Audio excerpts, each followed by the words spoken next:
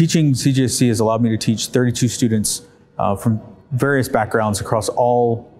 MOSs, to include sister services and international officers, to include interagencies as well, which gives me a chance to teach mentor not just sustainers, but across that wide variety,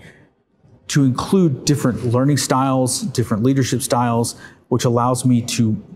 focus and adapt my own mentorship styles to all of those individuals, which can only help and broaden my own command and leadership style going forward. And as I step into command in a year and a half or so,